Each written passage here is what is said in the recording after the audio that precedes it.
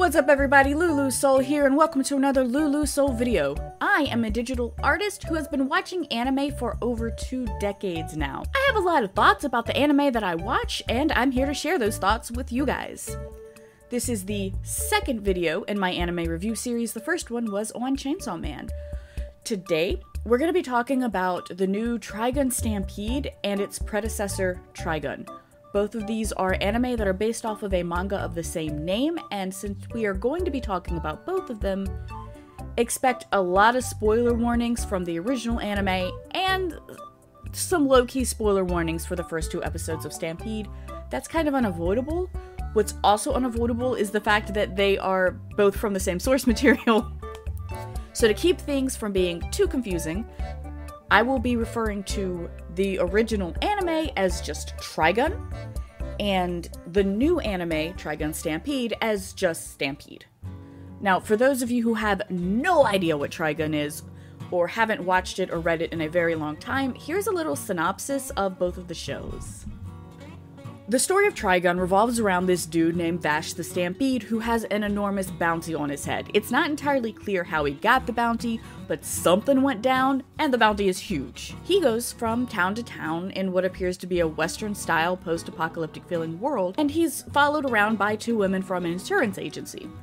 For some reason, these women think that following the most dangerous man alive around and going, "Pretty please, have some donuts," will magically stop the carnage that happens around him, thus saving their jobs millions of double dollars.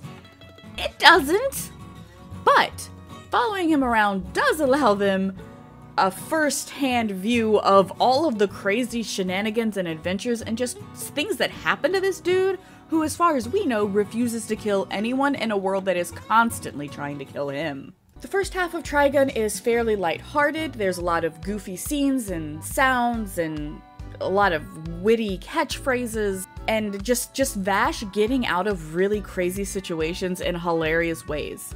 But then, about midway through, as the real plot begins to unfold, Trigun takes a slightly darker shift. Now, Stampede has more or less the same synopsis, but instead of being followed around by 2 insurance agency ladies, Vash is instead followed around by 2 journalists, and Stampede is darker conceptually from the very beginning. In fact, when episode 1 lands, you are hit right in the face with a major plot teaser that doesn't even happen until the tone shift in the original Trigun.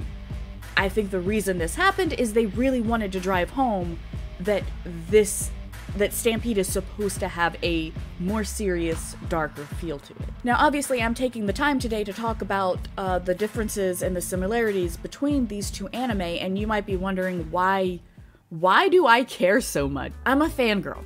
Vash the Stampede has been one of my heroes for over 2 decades now. It was one of the first anime that I ever watched knowing what anime was, and as such, it was arguably the first anime that I actively sought out on my own. I was dealing with a lot when I figured out what Trigun was. My life was a little bit of a chaos, as most teenagers and preteens experience. And Vash's adventures in Trigun was my escape from that. He was my hero. He was the big brother that I wanted, and I kind of wanted to... Okay, I wanted to be Millie. Let's be fair, Millie is just... Anyway. Back on track, Lulu. Back on track. It has always been a favorite anime. It has been an anime that teaches a lot of things that I looked up to and I've held very strongly in my heart throughout my entire life since then. So when Trigun Stampede was announced, or at least when I found out about it, I took the chance to go back and rewatch the original Trigun to see if it was really as good as I remembered or if it was just, you know, nostalgia. Fun fact, it does. It stands the test of time. It is just as good. Trigun was a work of art in its own right, and honestly, it doesn't need an episode-by-episode replay to exist with new animation, so I was a little concerned for Stampede. And that's why I think it's important to note here that Stampede and Trigun are not the same anime. Stampede wasn't intended to be a remake of Trigun so much as a new retelling of the manga itself. And I think the team behind Stampede is really leaning into that and playing around with what could have been. I am going into Stampede after watching the first 2 episodes with the mindset of, this is a what if story. What if these characters were slightly different? What if Vash handled this situation in a completely different manner? And since Trigun changed a lot between the original anime and the manga, I think it's wonderful that we're seeing another what if situation for Vash and his story. And I've talked a little bit about how in episode 1, we start right off the bat with that tone shift, and it kind of really hammers home, at least for me, that it's not meant to be the same show. But episode 2 shows us that Stampede does plan to at least loosely bring in key beats of the original story. For example, in episode 2 of Stampede, we are reintroduced to the Nebraska family. We get to see their new looks, and I'm very excited about those. I think the new versions of Nebraska Dad and Nebraska Son are absolutely amazing, and I love them. I love how they were handled. I love their introduction. It's great. And honestly, this episode starts out a lot like the original anime's counterpart, which is Hard Puncher.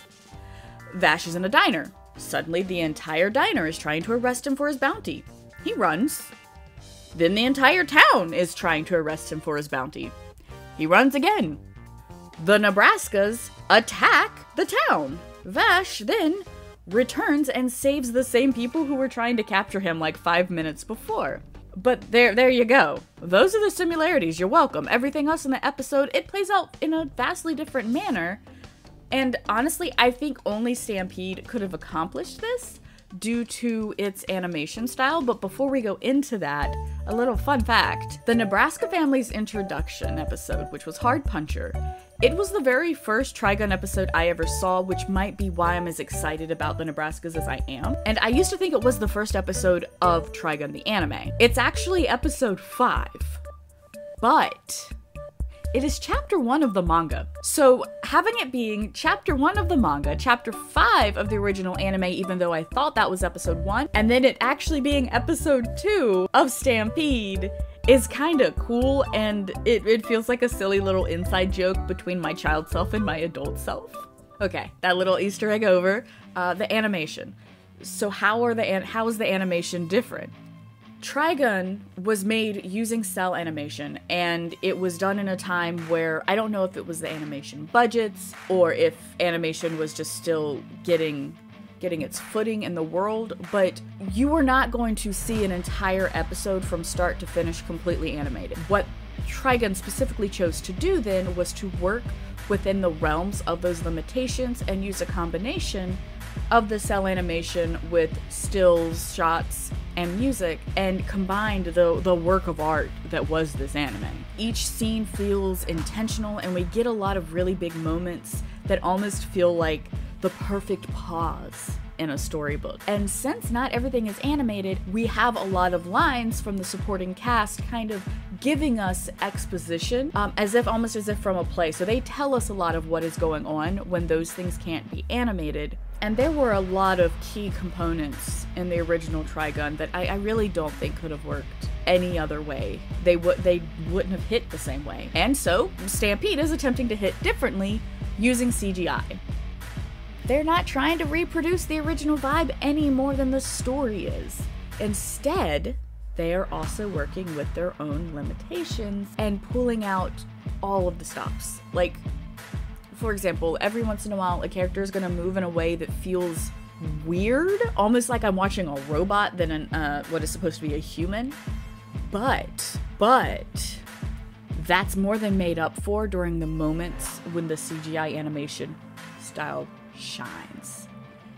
Especially in episode 2, when the Nebraska brothers are shooting at Vash, and this man uses some major mad dance moves to dodge the bullets that are coming at his face. Meanwhile, the animators are giving us the subtle changes and shifts in his facial expressions. Now, instead of all of the cast around us telling us that Vash is a coward who hates fighting, you actually see the fear and concern in each action that Vash makes. When he's dodging, it's working, and it's amazing, but he looks scared. He looks like someone who is very much does not want to be in this situation, whereas our more carefree, friendly Vash from all the way back in original Trigun is more likely to, I don't know, break a bottle of ketchup on himself and then laugh and almost like he's having fun with the gunfights, whereas this Vash does not. He is not having fun. He does not want to be part of any of this violence. That may change in future episodes, but from we've gotten in episodes 1 and 2, that's what's going on, right? And in this, I wanted to take the chance to talk about some of the character differences between Trigun and Stampede. If you've seen or read Trigun, if you are a fan of it, you probably know the first thing I want to talk about here. Chances are high that you already know what I'm about to say, and you either know it and agree with me, or you know it and you have a reason why you don't agree with me. But where's Millie? Where's Millie? She's been replaced by this guy with his stupid face and his stupid experience and his stupid drinking and smoking and look, he might have the same color palette as Millie, but he's just not Millie. I know some people feel that it's because of the new direction that they want to take Meryl in. She's younger, more innocent somehow, if that's possible, and instead of running around with big dog alpha energy, she's inexperienced and youthful. So why not pair her up with an old seasoned reporter guy that drinks and smokes? There's no way Millie could have reprised her role, not without overshadowing what they want to do with Meryl, right?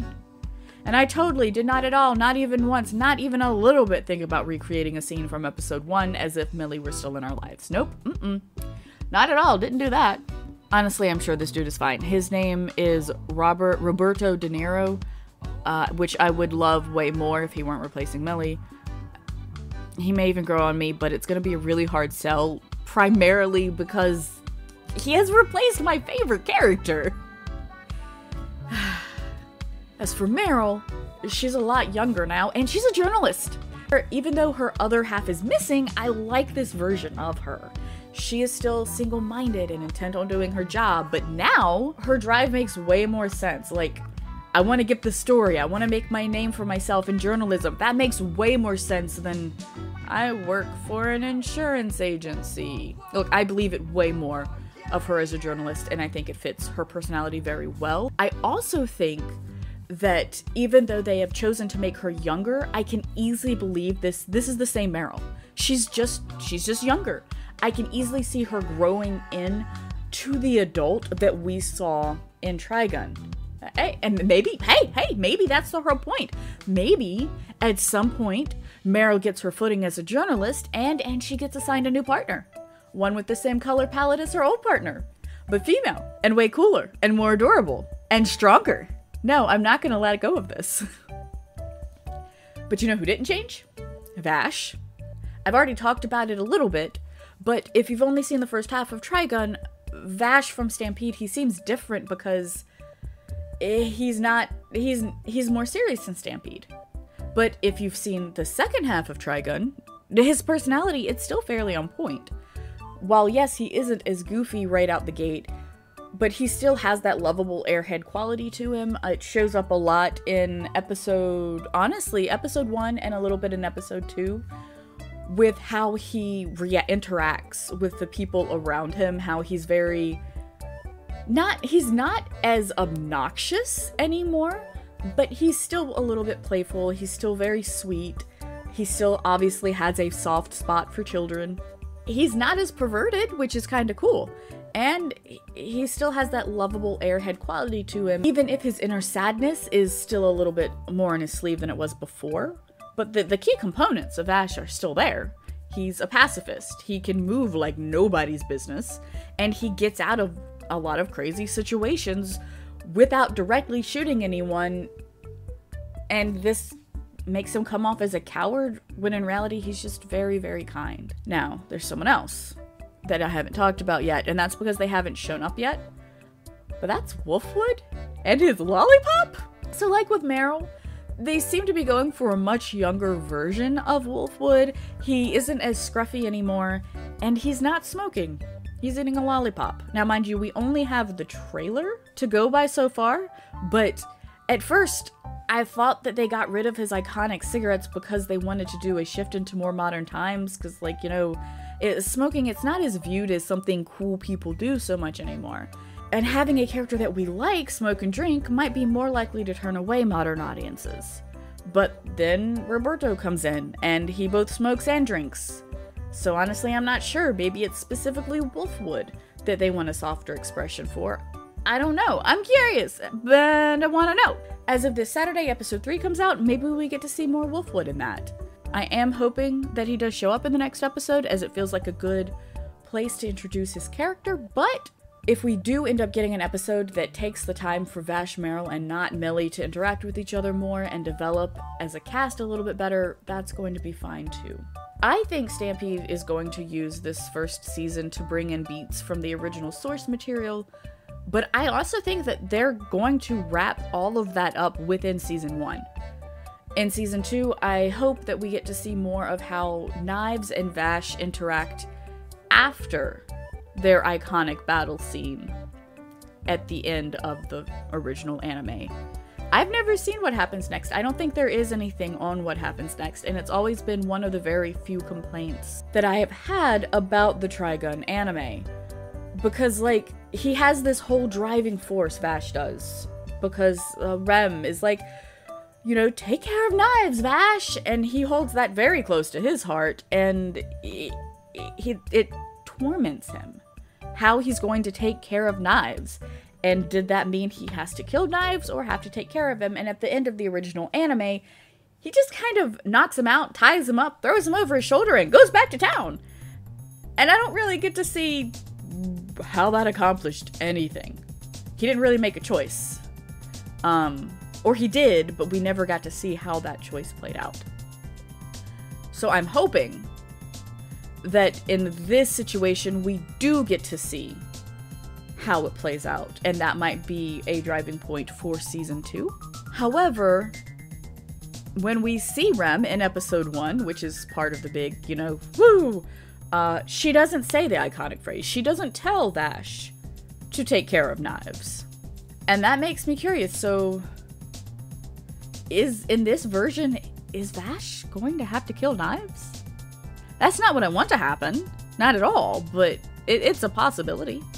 But since we are going into, you know, predictions and what we hope will happen, look, even if I don't get my Millie in the season, in the series, at least give me a single scene of Wolfwood at the end of the anime going home to his wife, who is Millie, and they're living together and they are surrounded by kids. If any couple deserves the whole Brady Bunch white picket fence treatment, it's these guys. And no, I am not going to get over Millie being absent, and no, I will not give up hope that she inevitably returns, even if it's in a non-speaking role. But speaking of returns, while I might be devastated over Millie, if you hadn't noticed, I am super excited about something else. Naturally, as a kid, I watched Trigun in English. So the English version has had the most impact on me.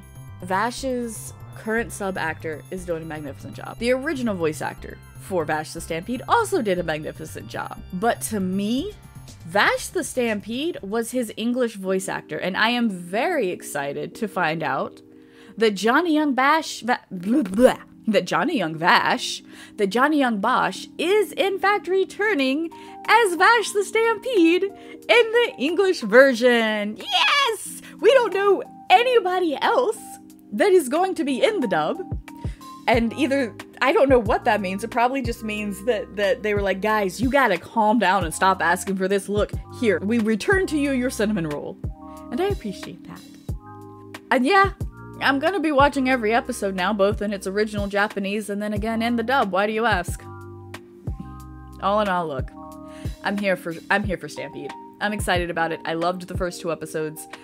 I can't wait to see what happens from here, and it's wonderful to see something from my childhood and come back to take the lead into a new generation of anime fans. Like, I still don't think the original needed a remake. I think it was perfect as it was.